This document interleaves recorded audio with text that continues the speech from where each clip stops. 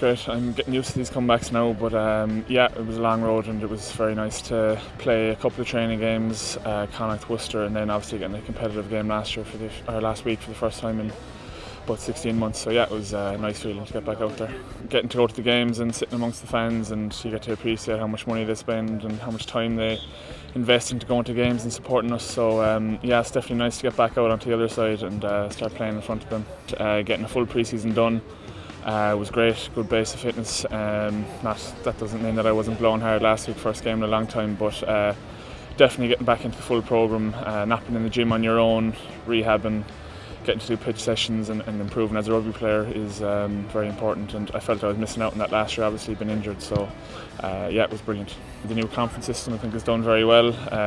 It's good that we still hold on to our derby fixtures, and then obviously the two new teams, the Cheetahs and the Kings, getting to travel down to South Africa hopefully and play them there, having them up here, new teams, new analysis done and new ways of learning off them as well. So yeah, it's definitely a boost for the league to have them in.